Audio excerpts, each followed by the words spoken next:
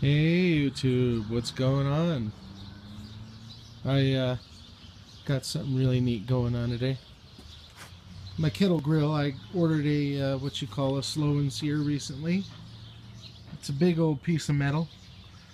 Has a water reservoir in it, and it's great for smoking. Right now I'm coming on close to 7 hours in this, well, about 6.5 hours on this smoke. This thing's pretty cool.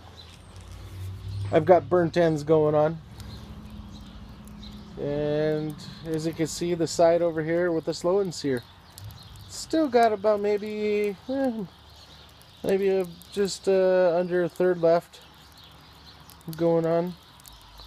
Burnt ends have been going on today for a little while. I diced them up just a little bit ago.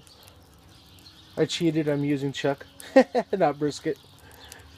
Hey, it was on sale, $2.95 a pound. What can I say? Anyway, yeah, going good. I'm gonna put some hot dogs on here for the kids later on the sear side. So, anyway, thanks for watching.